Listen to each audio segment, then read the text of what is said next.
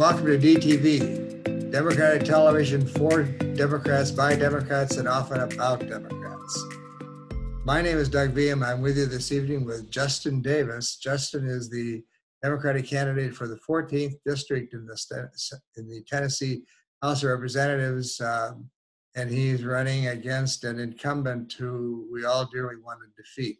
And especially, I think he especially wants to defeat him, but we want to all defeat him. So Justin, this is your second time around. Why don't you give us a sense of why you did it again, how it's going this time, some of the impacts of COVID-19 on the campaign, and some things like that. And then we'll talk about the campaign and talk about why you want to be in the state legislature. Sounds great. Thanks for having me. I was kind of not looking to run again. I'll admit I had a great time in 2018 running for office. It was a fantastic experience, one that I'll always treasure. I met so many great people along the way, so it was a really, really great. But I got to looking around, and like I've been telling people, a lot of the issues that we were facing in 2018 were still issues that we're facing today, 2 years later. And in a lot of cases, some of those things have just gotten worse.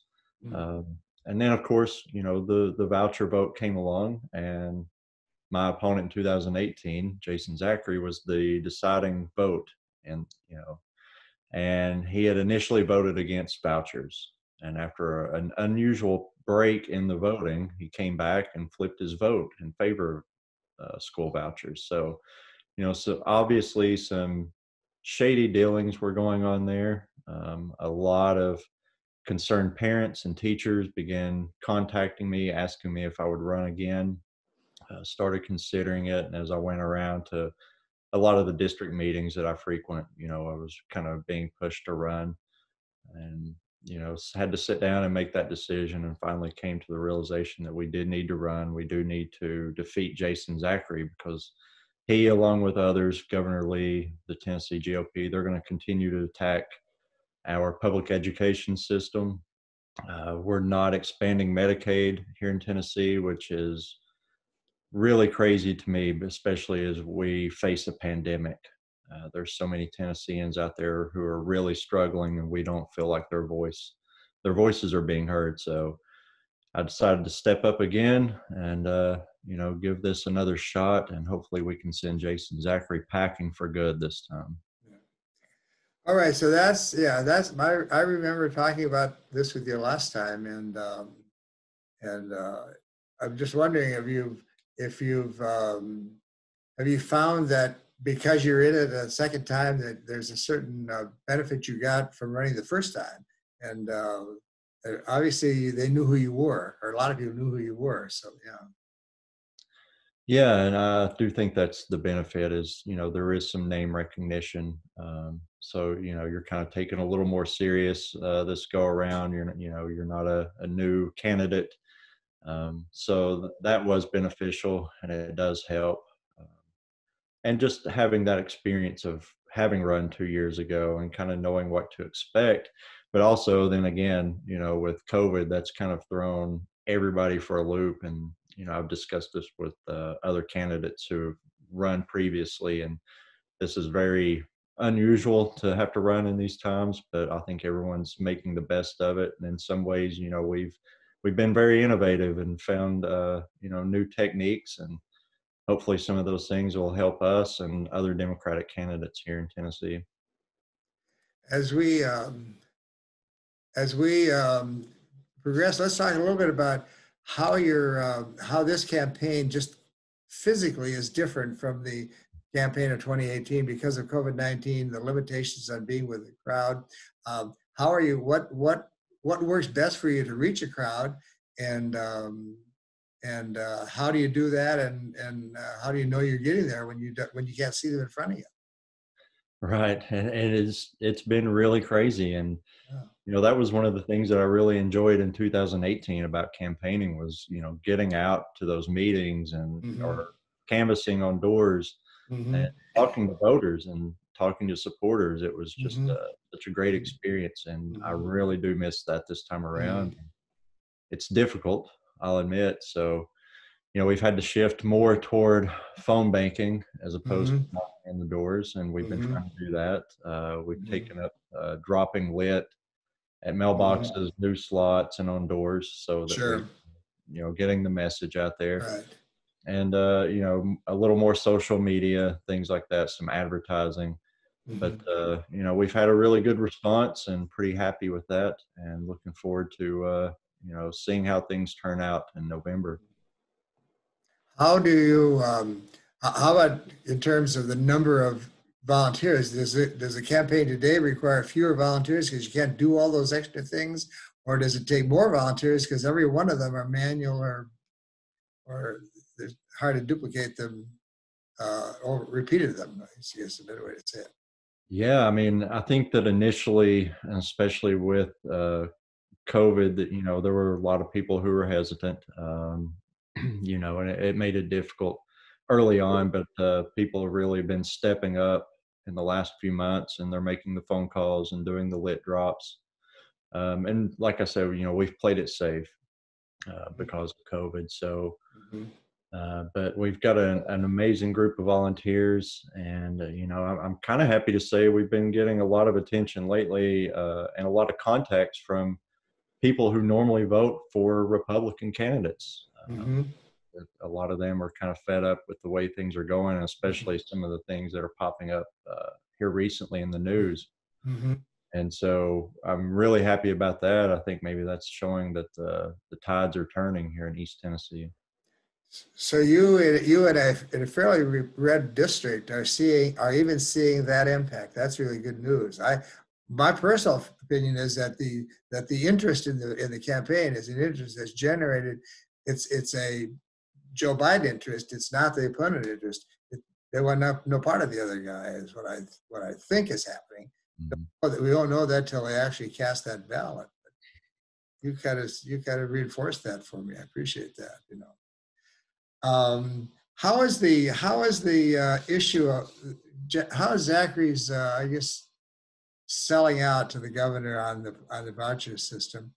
How is that playing? Now you said teachers came to talk to you about it, but how is that playing? Do you think with voters? Do people understand what happened there, and do they understand how in a sense really shady that looked?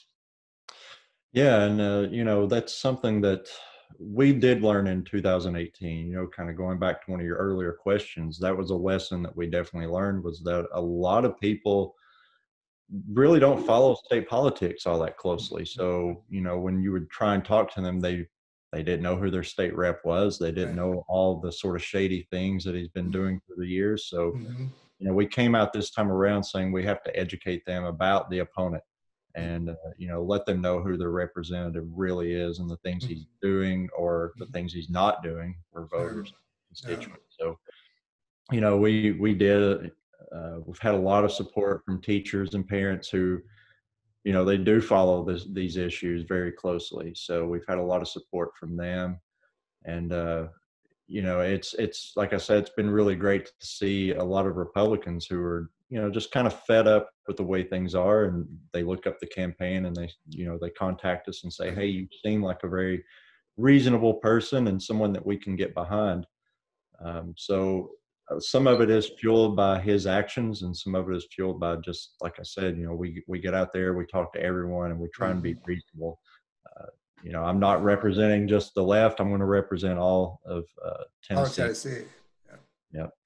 Yep. Refresh our viewers a little bit about what he did in the voucher program. In the voucher program, I know that it came out to a tie vote or something, and his vote went from one to the other. So kind of explain really what happened and what do you think caused that? Yeah, I mean, it was a very close vote.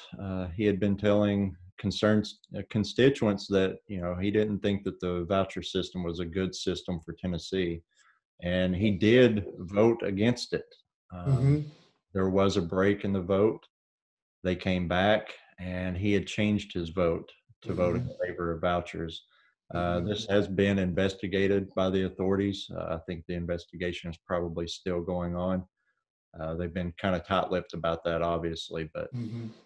Obviously something was going on, and we've heard from other representatives who've come out and, said that they were promised certain things in order to flip their vote. So there's no doubt that Jason Zachary also took some sort of bribe here to sell out his vote, and Mm-hmm. in doing so, sold out his constituents. Sure.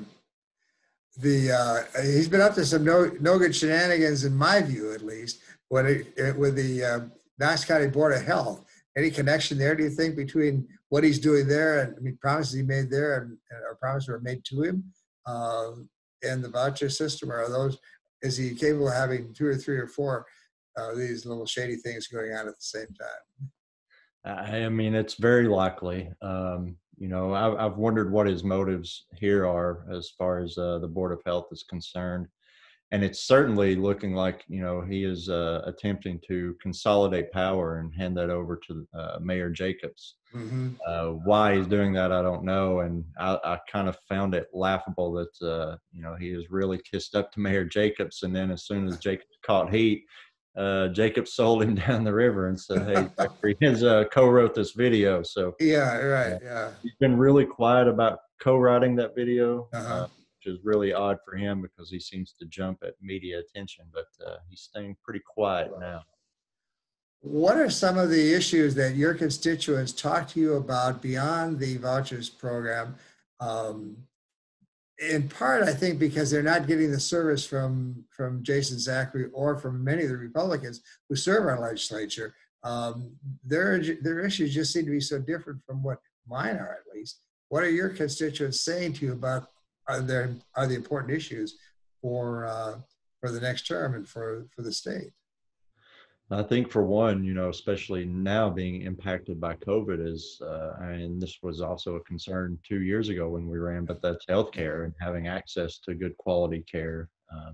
We're sending tons of tax dollars into DC, but that money is not coming back to work for Tennesseans because we just simply refuse to expand Medicaid. Right. I think a lot of that is just due to it being tied to President Obama. So, I think that a lot of Tennesseans are concerned about that. They want to see us expand Medicaid. We've seen the results, the positive results of states who have expanded Medicaid. Mm-hmm. Mm-hmm. So that's been a big issue. And, of course, things like paid maternity leave, from employers, equal pay for equal work.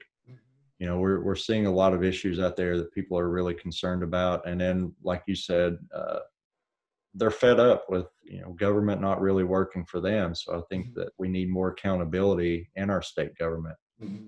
That's something that I would like to bring once elected. Yeah. Do your constituents, when they talk about those issues, particularly Medicaid expansion, do they understand, do you think, fully how serious and how stupid the rejection of expansion was for the state and for just everybody, basically? I think that a lot of voters have, especially those paying attention, they're pretty adamant that they want expansion. And we've seen so many of our rural hospitals close. And, I always make the point that if you live in one of those areas and you have a heart attack or a stroke, not having access to that hospital that's now closed, I mean, that's a matter of life and death. Yes.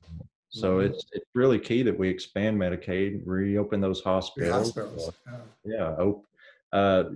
Open up some more mental health facilities because that's been a big issue on voters' minds that we're not really taking care of that. And, that we've been facing an opioid crisis. And so we could, invest in prevention and recovery.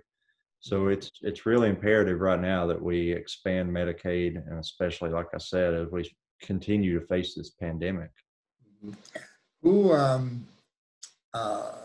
of your constituents, many of them are aware of the fact that the ACA is going to be argued in front of the Supreme Court a few days after the election, and there are now enough justices on the Supreme Court who could likely vote it out of existence.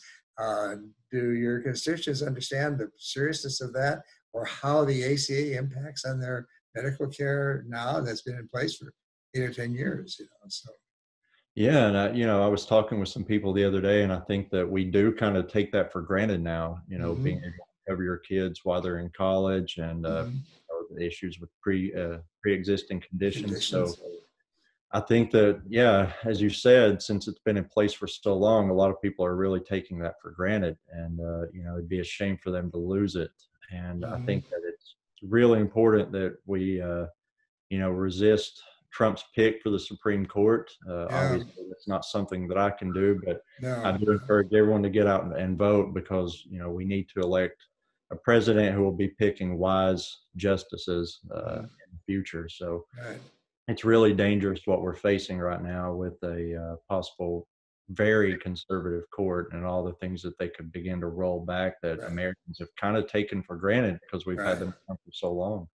A 6-3 conservative majority and some very young justices on there as well. So that could go on for a long time. Plus conservatives in the federal court system. The do do you think that that your constituents understand the impact that the Supreme Court beyond the ACA has on their lives? I mean, there are Ruth Bader Ginsburg drew a lot of attention when she died because people felt that she was important to their life. Do your constituents feel that way? Do you think, or is that kind of a East Coast thing? I mean, I feel like most people are paying attention to this issue. As Mm-hmm. you said, Ginsburg was such a huge influence Mm-hmm. on our courts and on our lives, and a real warrior for social justice. Mm-hmm. And like I said, it's a really scary time to think that someone like that, who is really fighting for the people, could be replaced by a real right wing conservative, Mm-hmm. who we Mm-hmm. could begin to see things like Roe v. Wade pushed back. Mm-hmm. It's really kind of dangerous times that we're facing right now, and this is Mm-hmm. going to be a really, really important election. So I do think that people are beginning to really pay attention to these issues, and we're definitely out there as a campaign trying to inform voters of the importance of these issues that we're facing.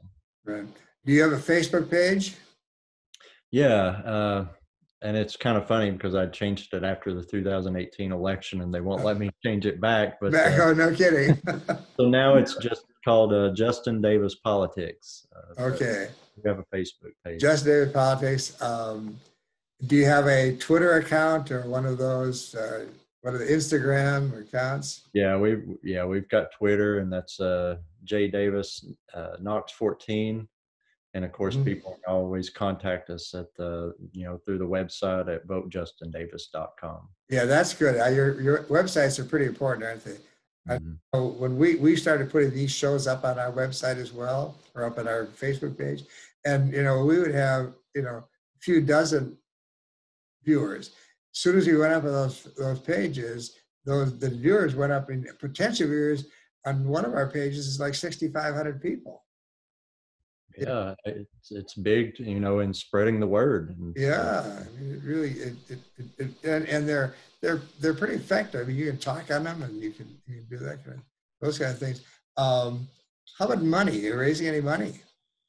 yeah, I was kind of concerned. We started off doing pretty well, and then as COVID hit, Mhm. especially with people concerned about their jobs, things kind of dipped, Mhm. and so we kind of hit a slump there. And I was dealing with a lot of things too here personally, so that kind of took a hit. But I mean, things have really picked up, especially recently. And as I said, kind of happy to be getting a lot of Republican donors, so Yeah. that's been really nice too. We've had several larger donations and tons of smaller donations, which is always great. That's good. The presumably you're also getting then volunteers, people who are they're willing to put their money up. They're willing to probably put some of their time up as well. Huh? Oh yeah. We've I'm probably going to leave here and run a couple of turfs over to some brand new volunteers who want to go out and drop lit.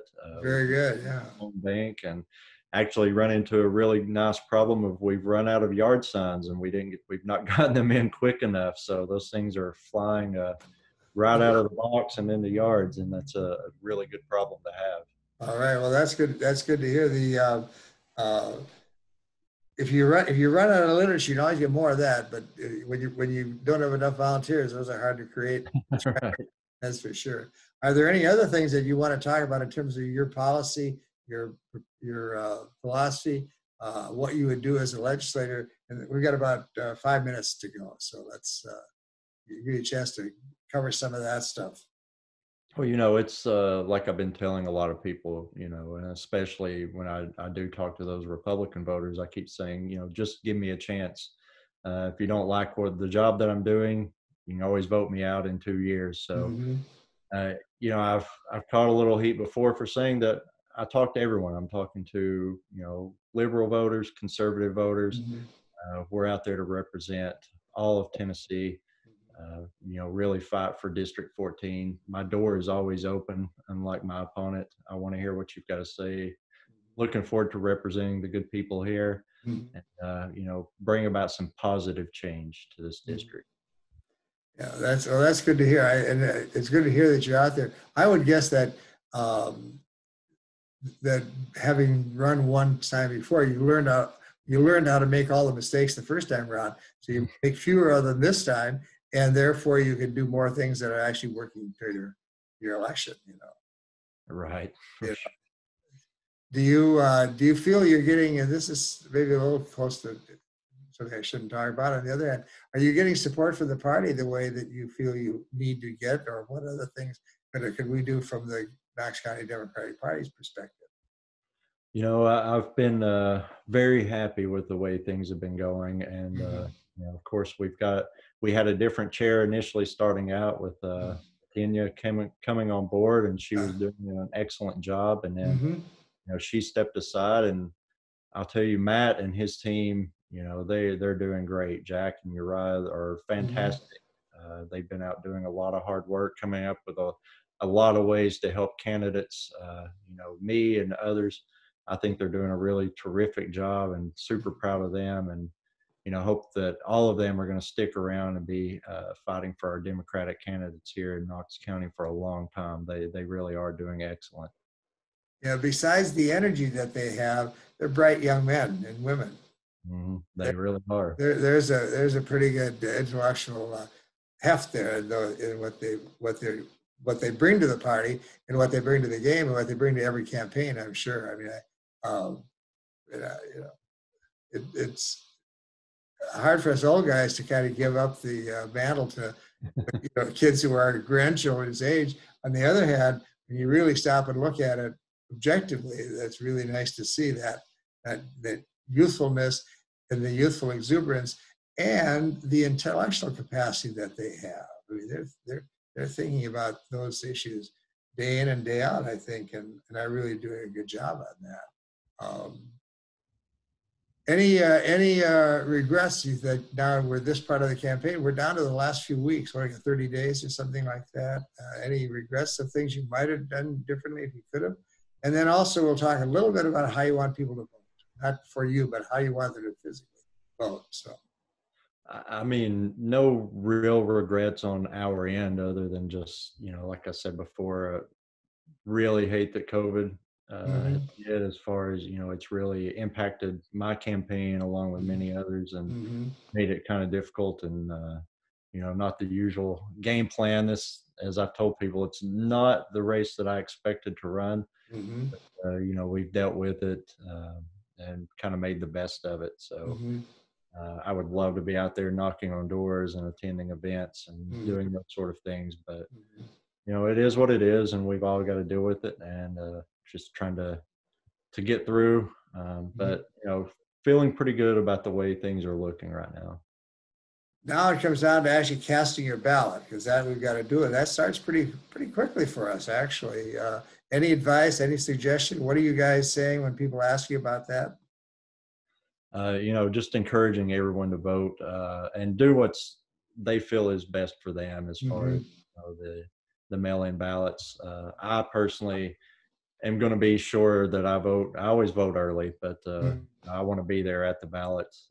We've seen what Donald Trump and his cronies are attempting to do and trying to rig the elections. So uh, I don't want to chance that, but I do encourage people to do what they feel is best for them. And I'm very hopeful for Democrats across the board here coming up in November.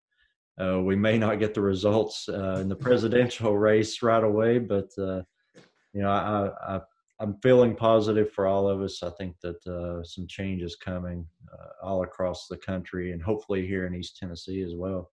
I think we are. This could be a wave election. I read something today that Georgiana Vines received her real ballot in the mail today, and she said she mailed in her. I understood what she said. She mailed it her. What do you call it? The application a couple of days ago. So and then it took a day from the time it was mailed at the election commission till it got here. So there's that hope too. That's working pretty good. Anyway, Justin, we're glad you're running for this seat again. Appreciate you representing us, and wish you the best. And we'll say to our viewers, take Justin's advice. Get out there and make sure you vote. It's a little late to register now, but make sure that you cast your ballot, and you cast your ballot in the way you feel safest. If you do it early, that's great. If you do it on the election day, that's great. But you can also do it if you're going to mail it in early, and make sure that it's got plenty of time to get to where it needs to go. And we look forward to seeing, to our audience, we look forward to seeing you next week with another great candidate and another great interview. And we appreciate you listening to DTV. Thank you and good night.